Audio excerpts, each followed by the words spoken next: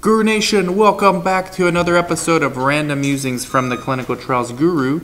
So we're here shooting with Simon Arkell from Deep Lens. We just did a 10-minute, by the way, a really good 10-minute video on my Patreon channel. That's $5 a month. We gotta shield this Patreon. What a deal! What a deal, right? I mean, they get to watch your video there. Oh my God. Unbelievable. Worth $5 in and of itself. It's Worth $6. It's worth $6. We might raise the price. We might raise the price, guys. So Simon Arkell from Deep Lens. We're gonna get into what that means, but here's a hint: all about data, applications of data, patient recruitment. There's a lot. And then Chris Auber, of course, the co-host and also co-author of our book, who many say sounds like Seth Rogen. Seth Rogen. Which you keep telling me. I don't hear it. But 5 people I've mentioned is your co-author, Seth Rogen. So anyways, let's talk about Deep Lens, guys, because this is important. We're in 2020. This is an important time in the industry. There is a change taking place. When I got into research in 2005, the change was we were going from paper CRFs, case report forms. For those that don't know, we used to write down, there was no EDC. We used to look at the source and write down the data in a big notebook. Then the monitor would come, source data verify, rip the page. I know this sounds like crazy, like Stone Ages. Monitor would come, rip the white and yellow and leave the pink. And then they would FedEx these things to data management. And there was This was like there was no EDC when I came in. There was a lot of complaints about EDC when it started breaking in, right? Yes. They didn't want to transfer from paper to No, electronic. they did not. And the parallels, actually, we can talk about that because when I came in 2005, I had like 4 studies with paper CRFs. The next year, there were no more paper CRFs. But a lot of complaints. A lot of complaints from the older establishment. You know me, I Right. didn't care. I was just out of college. I was like, yeah, this is the way it should be done. This is a stupid way makes to more do it. sense. But the old establishment, no, what's going on? We're going to be replaced. Sure. That was the hard to word. break, That too. they're going to be replaced because no one's ripping the papers. Right. Can you believe this? Yeah. Now actually, we I look can. back, 2020, we're like, this is stupid. But back then, and we're in the same exact situation now with AI. Right. Now sites are saying, oh, no one's going to need sites because of virtual trials. Yep. Which is equally as stupid, I think. I would agree. Right? What's the one resonating theme there? You should be prepared to embrace change. Thank you. Yeah. That's another. We're gonna clip that for Patreon and charge $7 for this one. You gotta. It's amazing. The nuggets. The nuggets coming out. So yes, I mean change is inevitable. It's the only thing that's inevitable. Like 2030 is gonna be different than 2020 in research. So Simon, tell us about Deep Lens. Like how did this come about? Sure. What was the pain point? And then like kind of guide us along the journey from inception. I know it's like a 2.5-year-old company until now. Yeah, happy to, and thanks for having me today. Thanks for coming. Yeah, so Deep Lens is a company that was incorporated at the end of 2017, but we really didn't kick off until second quarter of 2018, so it's a fairly new company. The company came about as a result of a digital pathology platform that my co-founder, our CEO Dave Billiter, had developed when he was the head of innovation at Nationwide Children's Hospital in Columbus, Ohio, which is where the company is based. And Dave was able to license his old digital pathology platform at the time, thinking, gee, maybe this would be good to monetize through the pathology industry. So TJ, our third co-founder, and Dave and I got together and we decided to start the company. But instead of going after a very small market, which was the pathology industry, where at the time it was under $1 billion globally for hardware, software, and services, the guys who'd been working at Cardinal Health more recently had really been listening to what was going on in the industry and realizing that in clinical trial recruitment, the sponsors wanted to go further upstream. What that means is they wanted to see the patients much sooner. And so our thesis was that there is nothing more soon than the time of diagnosis, which is happening in the pathology lab, whether that happens with a regular microscope or through digital pathology. But if we can get at that data, get at that diagnosis, and then we can start the process to identify and then match a patient through the inclusion and exclusion criteria of a clinical trial, then we'd be able to make sure that those patients don't fall through the cracks. and especially don't get lost when there's that very narrow window of opportunity to actually put them on a clinical trial. I got So when you get the diagnosis, they're going to put you on standard of care in most cases. And then after that, maybe that's 6, 8, 12 weeks, then you have a narrow window before the next thing happens to get on that clinical trial. Well, the problem is, if these cancer centers have thousands of patients coming through the doors, then to keep track of every patient that's come in the last 6 or 12 months and know when their window of opportunity is about to happen, when all you're doing is managing this process with a spreadsheet, it becomes a big data problem that is temporal or time-based. And so it's really easy to miss patients. So we thought that if we made this software available to the cancer centers, to the hospitals, the affiliates of the IDNs, and we made it free of charge, and they could use that to improve not only their own processes, so they're not using post-it notes and emails anymore, they're using a really simple web-based tool. And we could then monetize that through the sponsors by improving the recruitment metrics that they have, that there could be a business there. So the model is sites, and right now your capabilities are anything oncology, right? That's right, yeah, focused on oncology. Of course, clinical trials are across the board, but oncology is where the money is. But also there's a lot more of a pain point because in immuno-oncology, these precision-based trials that are going on, they're all competing for the same patient, and patients are not always getting that molecular test done when they should. So helping not only ingest data from the lab systems and the EMR, but also the molecular testing labs like Caris, so who's Foundation, who's all etc. competing for the same patients? So the sponsors are. So I heard a statistic recently at a conference that last year in all of cancer, 50,000 patients enrolled onto a clinical trial. Right now, just the immuno-oncology studies are looking for 600,000 patients. Wait. So last year, and the immuno-oncology is the only study we have for our CRO. That tells you how big this industry is. They're even giving us the project. But so last year, only 50,000 oncology patients in studies? Yeah, and so... That's low. That's low. But there are now something like 18,000 studies. There were only 5,000 8 years ago. So that's exploded, and they're looking for a lot more patients as a result. So by default, those studies cannot be successful because they're looking for way more patients than are available. And so what it becomes incumbent on the provider and the sponsor is to make sure that if a patient is eligible and wants to be on a study, that they can be enrolled onto that study. And right now, the industry in the US has stats of between 3 and 8% of patients who are eligible and want to be on a study that actually get enrolled. So the numbers are just wrong, the metrics are wrong. The systems don't really exist. I don't care if it's a huge cancer center, that typically has a lot more resources, and so they have better than normal systems. But the community hospitals, they just are literally using post-it notes, emails. Some of them are updating a physical book once a month. And there are these trial coordinators who are so busy with just referral business from oncologists they know that they don't even have time for pre-screening, let alone the tools to do it. Wow. So it's a big problem. It's a huge problem. I guess there's enough business in oncology alone to have, like a very healthy company. Are there any plans? 600,000 patients. Yeah. Are there any plans to maybe go outside of oncology later? We get asked that all the time, and we're open to doing it. But when you're starting a business, you've got to figure out what you should focus on, and it's important to know what not to do. So although we're entertaining that, we're happy to test that out in a pilot. Right now, focusing on oncology, being successful, getting that escape velocity, and then doing a lot more over time. That's the plan. Wow. Makes a lot of sense. So I guess it was very smart that you're going the free model for sites. Yep. Because now you can penetrate the tiniest clinics, and the big AMCs, academic medical centers. That's right.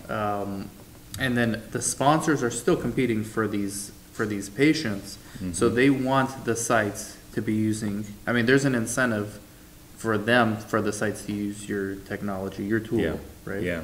Yeah, it's really interesting. The provider not having to pay sees great value in this, and we're doing a lot of deals right now, not just for individual hospitals or cancer centers, but for entire IDNs.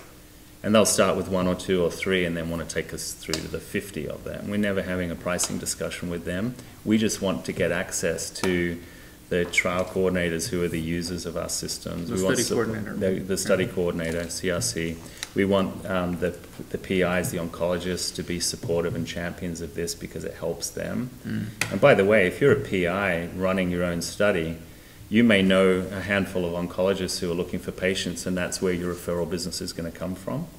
But what about the other 90 oncologists at a big cancer center that you don't have interaction with? What about the patients they're seeing that would never find their way to your study unless you had a system to capture every patient and make sure that automatically they're stepped through that inclusion-exclusion criteria, and now everyone's being messaged in a workflow that makes sense and captures every patient for every study. So at the big AMCs, like let's take UCLA as an example, okay. What is their current system for, let's say they have cancer studies? Like how are they getting the patients referred to whatever studies they have in-house? Yeah, it's really a who you know industry. So you'll find a lot of the sponsors will set up a site based on a previous relationship. And that doesn't even mean that they're the best site for that study. It just means that that's the site they know and they can get the site set up and hope for the best. There's no data in that, in the same way that really there's no data supporting that problem of the PI only knowing a handful of oncologists who should be on the lookout for his or her study. Even if they're all under the same roof. Like Yeah, well, let's say so UCLA take another UC that we're talking to right now, 170 oncology studies. Each one of those has 20 or 30 inclusion and exclusion criteria. And they have a dozen or so CRCs, trial coordinators. Well, now put that over 6 or 12 months during the course of treatment for a patient, having to remember or know when that window of opportunity is evident, times thousands, times hundreds per month coming in, times 120 studies, each of which has 20 or 30 or 40 inclusion-exclusion criteria. And so it's just a big data problem that doesn't work. And times coordinators and many times PIs who don't really care, right? If this patient goes here or goes to that study, it doesn't matter. It doesn't matter to them. Yeah. We have one customer where the CRCs are just so busy, they're overwhelmed with the referral business. Like a doctor who knew about this particular study, lucky, referred the patient. The CRC is now onboarding them, consent, enrollment, and then making sure they get through the trial and all of the paperwork that is required to do that. That is a full-time job, and so screening is very rare there. So with our tool, they're able now to screen for every single patient that comes through the front door. They're able to make sure that that patient, if they are qualified for a specific trial, that they can at least be considered for that trial. We can't force the treating oncologist to actually put them on that trial, but we can say, here's a list of patients this week who've qualified completely through the inclusion-exclusion criteria. And then it's up to them to make sure they're enrolled, but at least they're knowing that the patient is, that the patients that can qualify are being presented. Wow. So I'm unclear on a few items. Okay. Hopefully others who are watching this will be unclear That would be too. good for coordination. Nobody's clear on this stuff. I'm really bad at explaining things too. Well, first off, is this a software or a service? So we're a software company, but we have a service component. So one of the with the freemium, I think is the terminology. Premium, yeah. So is that a software or a service? I will tell you that the provider, cancer center, academic medical center, they get access to the software for free. We will also place an individual there to be a coordinator of this to make sure the program is successful and that those trial coordinators are all trained up effectively to use this going forward. And this is all for free? We fund that, and that just shows you how much value there is to the sponsor. You foot the bill. We foot the bill for that. Before you even get a sponsor. We've even been known to pay for some of the providers' expenses in getting it up and running, because there's so much value in finding those patients for the sponsors. People don't understand the data is where it's all going to be in this decade. Google. It's just look at other industries and see, okay, they're ahead. I mean, healthcare is always behind. Yeah. I always tell people we're at an advantage Because you want to look at the future, look at other industries and just replicate that here. Bingo. It's the same That's thing. what we did. That's exactly what we did. When we started the company, we looked at other industries and we said, where is this particular problem set suffering the most, and which other models could we take in order to be disruptive here? And I believe it is disruptive because other software companies are going in there. Try selling something to a hospital. By the way, I've been in that business and it's brutal. But selling free is easy, right? Easier. Selling free is easier, but there's no golden goose here because this is HIPAA cloud-based software and it has to go through IT compliance review, etc. And we come out with flying colors, but it still takes time. So when you take the pricing off the table, it reduces a lot of the friction, but not all of it. It So still when you takes a while. when you get a site to agree, let's say a academic medical center, Yeah. one that has a lot of studies, right? Yeah. So now, do you get to know which sponsors are working with them? Does the site tell you, or do you have to go it's on published. clinicaltrials.gov and find it? Yeah, we get it. Okay. We get it from a subscription to a global data. We get it through the site, and we can also look up on ct.gov. So now you have another. Now your sales process begins again with the sponsor. That's right. So now we go in and say, here's some great free software and someone to make it work really well. And now we can see that there are 40 different sponsors who care about recruitment at that site. I see. And our agreement with the site is to say, you can run all of your studies on our software free of charge, but only if we get to talk to the sponsor. I gotcha. And then if a patient qualifies for multiple studies, let's say you have multiple sponsors at that site agreeing. Yeah. Now a patient qualifies for multiple studies. Yeah. Or let's say one sponsor is not paying you yet.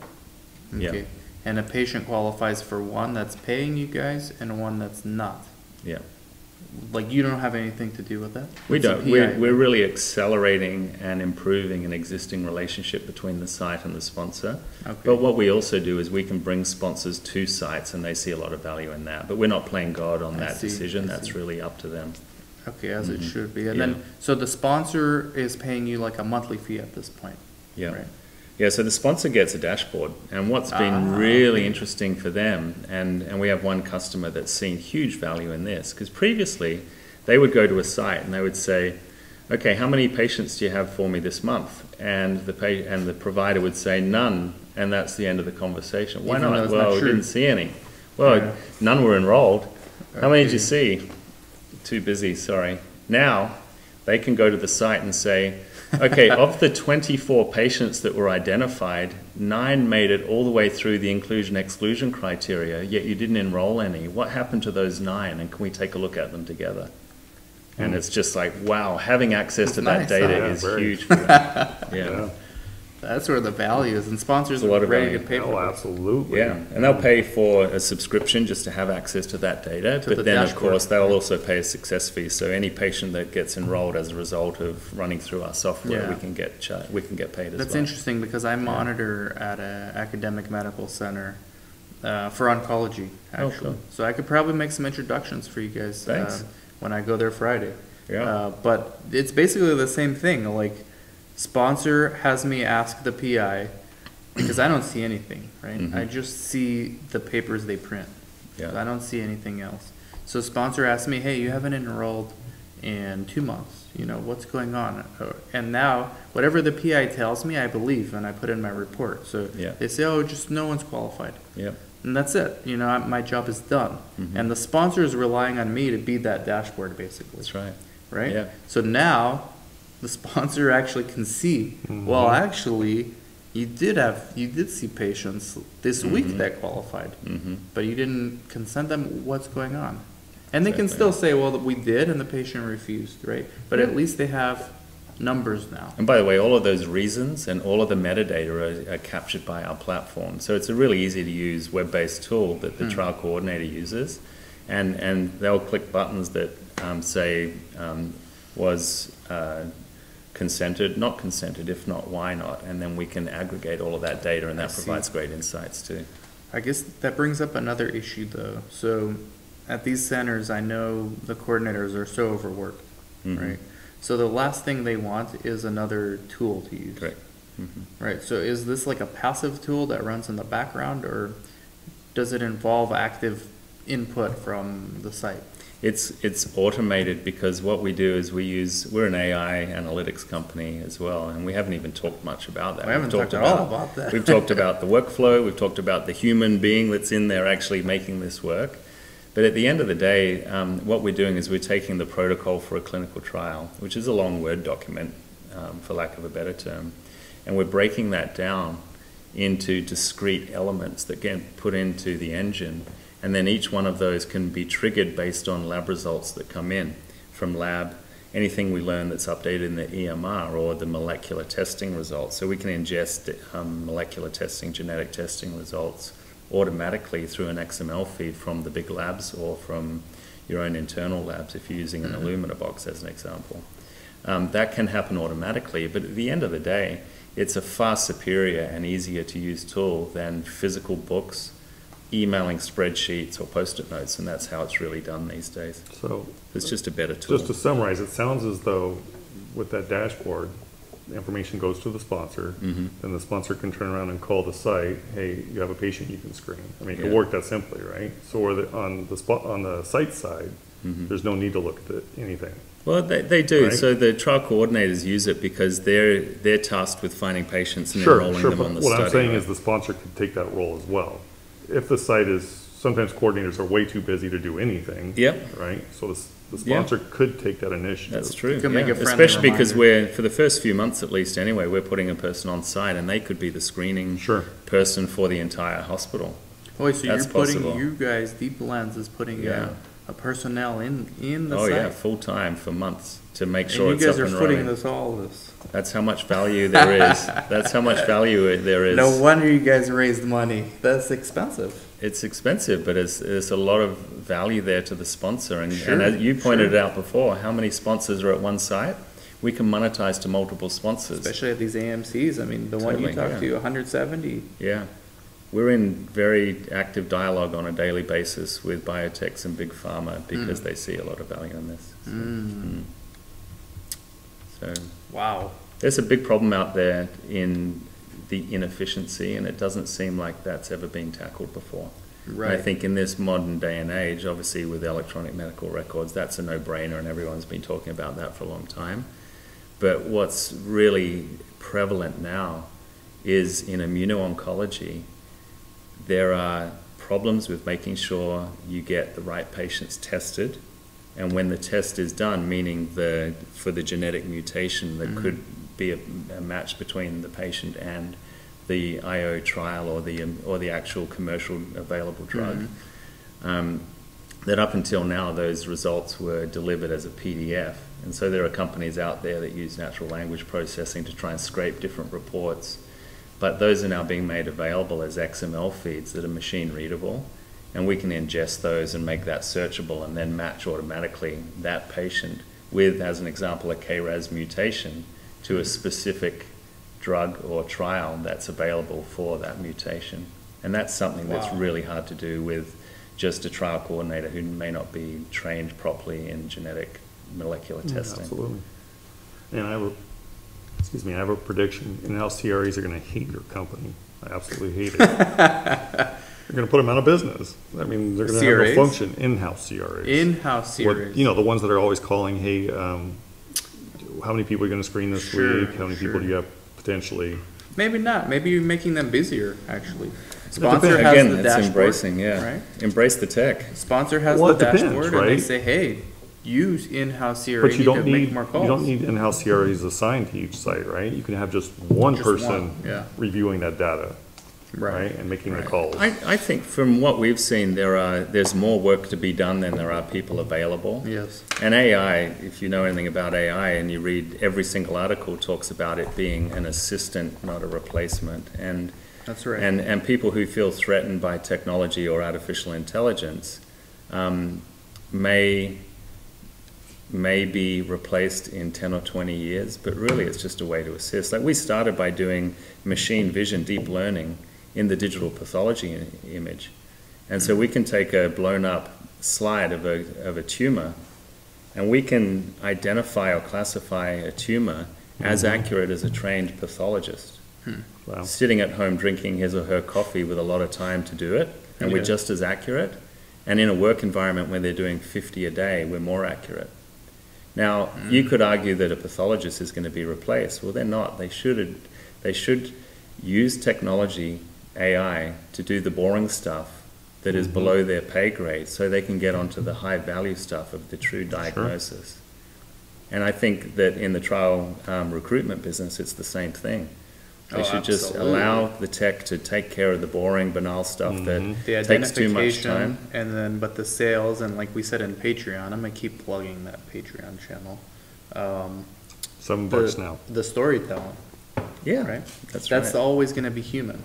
Nobody's gonna listen to a story from a machine, at least not in our lifetimes. Yeah, Right, but the mundane stuff like identifying patients, going through thousands of EMRs to find the 100 patients that maybe qualify, now having a human get involved, see if which ones of those 100 actually do, and then having a conversation with those.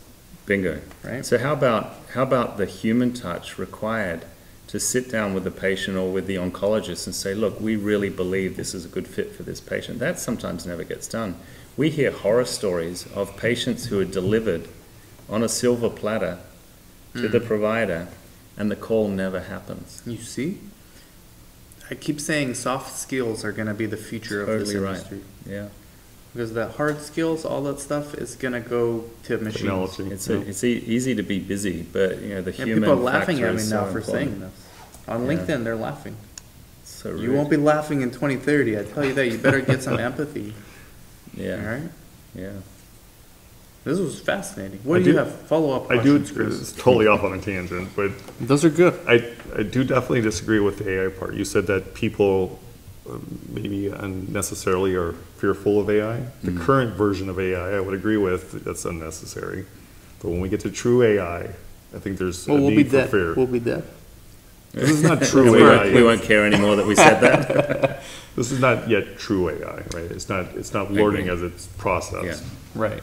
Yeah, well, I think they talk about AI allowing us to get to the point where everyone's working really hard now so they can just enjoy life later on, and Right. maybe running it for the allows you to do it. Terminators. Just get Maybe it $1,000 allows you bucks to a do month it now. from, what was that guy? Yang? Andrew Yang? Gonna give you Yeah. $1,000 a month. That's right. Let Let's the just machines kind do the work. of live on the beach and Here at Yeah, Los Olivos, let's go in the pool.